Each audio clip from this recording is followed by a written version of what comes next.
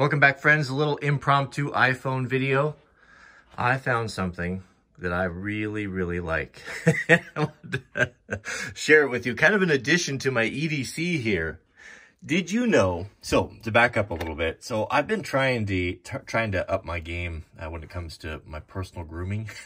I work in the shop in Greece, and I have always had greasy fingernails. I just have never really thought too much about it. But Mrs. W mentioned it a while back, and I thought, you know what, that's something I need to probably get a hold of and do better on. So I thought I need myself a good pair of fingernail trimmers.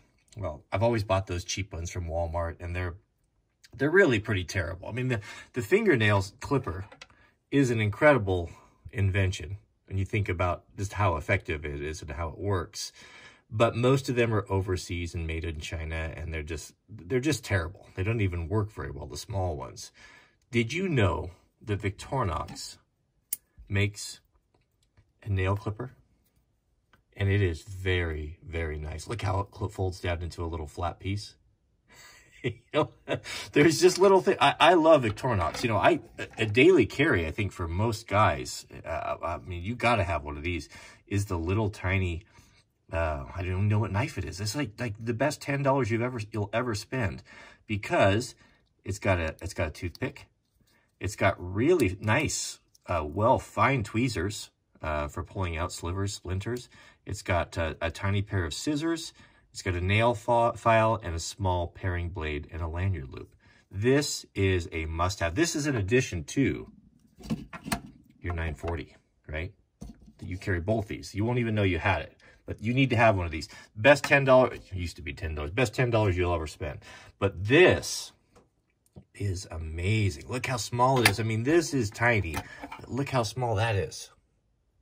Beautiful. Is there any steel that has a prettier finish on it than that Victorinox? It's like a satin.